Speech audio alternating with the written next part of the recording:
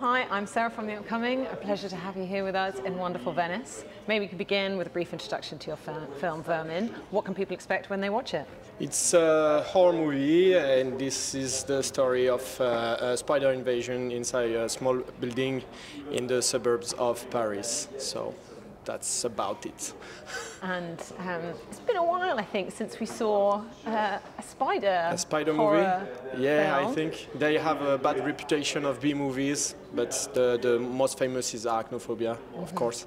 It was in the 80s, I think, something like that. So were you always a big fan of those films? Did you have that in mind, specifically perhaps that you wanted to maybe rail against, like you say, that kind of genre? Or were you informed by it? What's your relationship to those other films? I don't have a big relationship with... I love horror movies, of course, but I'm not a big fan, a huge fan like I see in some other places where you have fans everywhere and they're crazy about horror movies. But I like horror movies, but for this particular film, I try to watch all the movie with spiders, and I wanted to have a new vision on it, a new aspect, and to modernize this and have something more modern. And it was the challenge with this movie. And you can say that I'm a genre film director, but just because I like images and sound, and that's all. Because I think you can say about yourself that you are a genre director just because you try to have another aspect than a realistic one, and that's all. That's all I want for this movie. I was thinking, I wonder if you actually have a fear of spiders and that's what you're tapping into, but then I quickly thought there's no way you could, because how you could make this whole film if you were actually afraid. I'm not comfortable around spiders, but when we start the project I wasn't comfortable, but after like 2 months of working with spiders, you don't care at all about spiders. It's like if it was cats or dogs, it's the same. At the beginning of the shooting, we were quite far away from them, and the end of the shooting, all the team were like 1 meter from the spiders, and I didn't care at all. And how did you come up with the specific kind of setting? Like you say, being in this area of Paris. So how did I come with the idea? Okay. I wanted to talk about the youth, and the youth, especially the youth in the suburbs of Paris, because I grown there, and for me it's in French we say le délit de sale gueule, when you are judged from where you come from or what you look like, and there is something about suburbians in Paris, and they are judged just because they come from the suburbs, and they are judged like we judge spiders. When you see a spider, you always want to crush it and don't care about it, and it's kind of the same way we treat suburbians in France, and I wanted to talk about this, and it was the perfect metaphor and parallel between these two. So. And also, would you say that it feels like these sort of parts of cities, but particularly Paris, are often not presented in a very authentic way, either kind of fetishized or caricatured? Yeah. So actually showing it in its true self was perhaps also quite refreshing.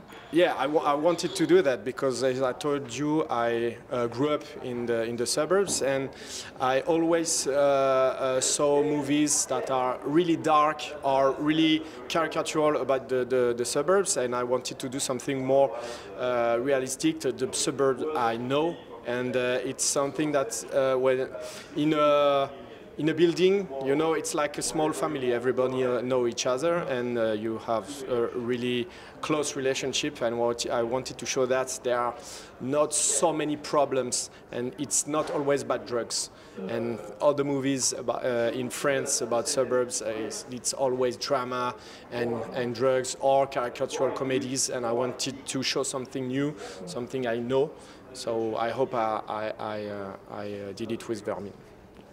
How about your incredible cast? How did you choose them, in particular Theo? Yeah. guess you had to work with people who also didn't have a fear of spiders. But it looks like you probably had quite a lot of fun making it as well. I don't want to be caricatural, but the girls were really afraid with the spiders, and the guys not so much. But at the end of the shooting, as I told you, the girls were like really comfortable with the spiders, so everybody was on the same page. But you know, I always wanted to make a movie with Theo. I always thought about him when I was writing the movie. So as soon as I had the possibilities to meet him, we met and we talked about the movie, and he was into the energy. He wanted to do something new. He wanted to do a horror movie, so we were on the same page. And after that, you know, all the comedians I met were great comedians. So my choice weren't on the, you know, how good they are. It was more on the human side. I wanted to shoot the movie with the best human I could, because this is my first feature. I wanted it to be a perfect adventure, and this is my generation, this is the youth I know, so I wanted people I can talk to. We are on the same page, we think the same things, and we created a small group, a small band of friends, and now we are friends outside of the shoot. So I think I did a good job casting them, because they are the best humans for these roles, so I'm really glad.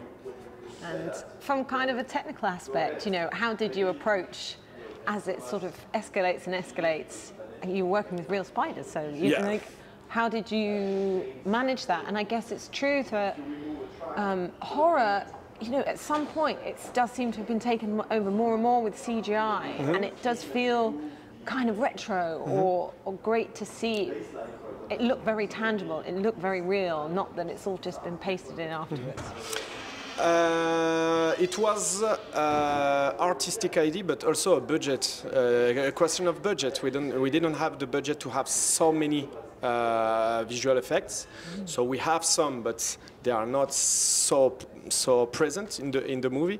So I had to think. The challenge was really important for this movie, because it's the first horror movie like this in France. So I had to do something really new, so I had to have the best ideas I could. So there was a lot of work before the shooting. We worked really hard on the artistic direction, and how can I film this, suggest that, how can I light this and that, and the work with the sound. And I'm fortunate enough to have worked with the same team since 10 years. We did a lot of short movies. We are all friends from the suburbs, and we did the same movies together. And this is our first feature film, so we were really glad to work together, and we know each other very well. So it was great things and not so hard. The challenge was really hard, but with my team it was a great experience. It was great. Was there a particular moment that was most difficult, or a particular scene? And on the flip side, what was your favourite moment on set? There were some times that where the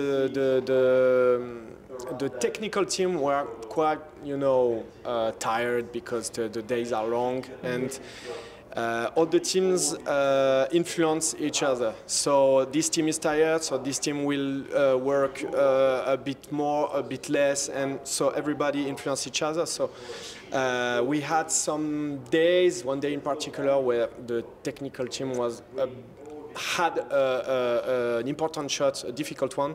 So we had like 15 takes, but each take took about 10 minutes. So it was a long day, and we had to stop the shooting because everybody was tired.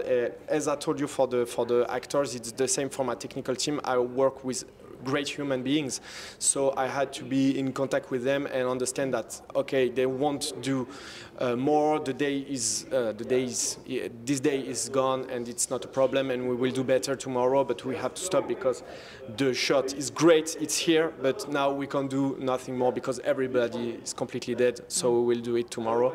So it's like the only advice I had is you work with human and you have to deal with humans, and the best you deal with human, the best director you will be. So I tried to do like the captain of a football team or something like that, and to hear everybody, and that's it. That's it.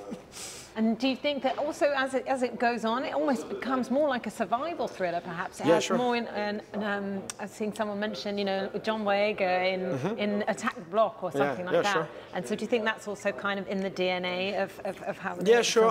One of the movies we had in mind, it was Green Room, and it's the same. It's a survival. It's a huis clos, so it's everything happens in a building, and you know you have close-ups, and you are in the dark, and you have to follow the characters.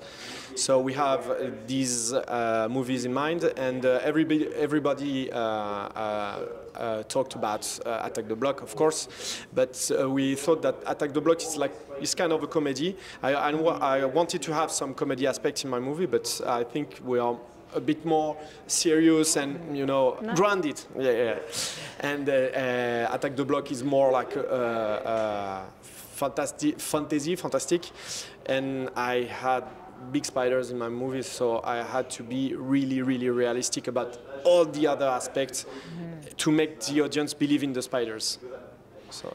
And also, I don't know, when you said that you'd like written it and stuff, do you think that somehow the pandemic and that feeling of claustrophobia somehow seeped into it? Because you know, Evil Dead Rise, Lee Cronin was saying that he thinks, you know, subconsciously, a lot of the stuff in his film about being trapped in the house almost came to him like in lockdown. Do you think that's part of the... Yeah, with you, we wrote the movie with Florent Bernard, my co-author, and we used the pandemic and, you know, the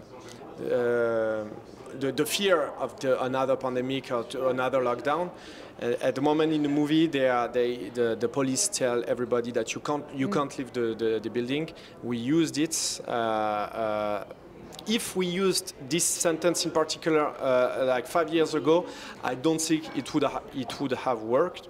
But nowadays, it was really easy to write a little sentence which says, you can't go out, you have to stay in the building because we don't know what is happening. And it works for everybody because nowadays we know that a virus or something like that have to be quarantined. And so we used it, of course. And I think that the audience will feel this and understand the fear of the characters, because the fear is not only the spiders, it's to be locked together when you don't know everybody.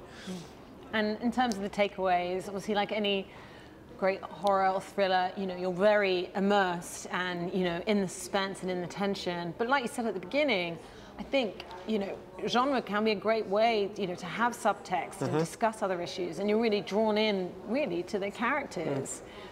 So, you know, what do you hope people will take away from watching it and maybe reflect on? I think the movie have a little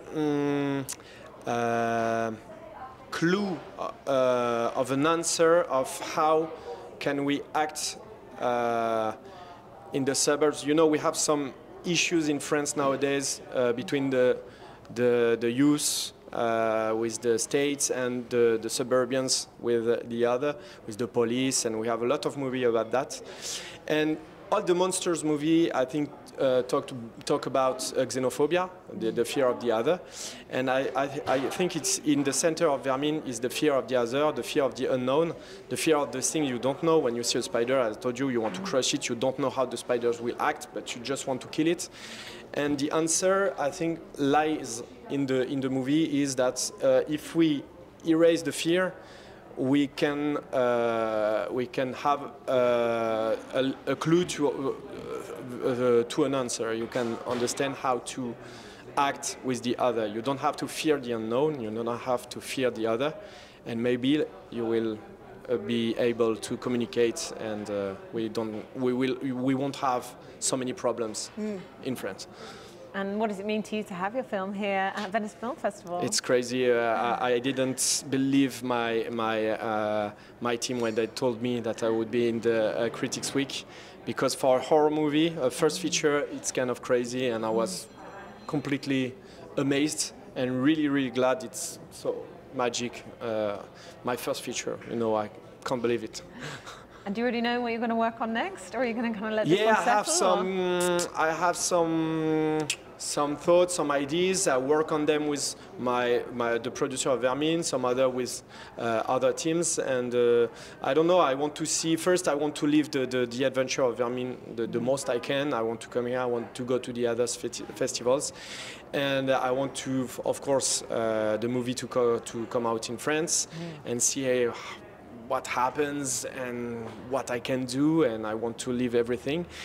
And after I will be, I think it's in winter I will be able to know what I want to do next. And how do you see the kind of film industry, particularly in France, and opportunities for different kinds of filmmakers? I mean, French cinema's always got such diversity in it, but do you think it's in a good place, or there's more progress? I think the young filmmakers can be glad that Netflix and platforms exist, because they give us the opportunity to make new movies with new subjects, new adventure, genre films. And without Netflix, I wouldn't have been able to make Vermin. They were the first to bet on us, and it was a really amazing, how do you say, a meeting, a rencontre. You know, we met each other, and it was crazy. And I think that we can be glad that platforms exist, because the make a movie in France, like a big screen movie, is a big challenge. You have to have like 5 years, 10 years in front of you, and to write, to fight for your movie.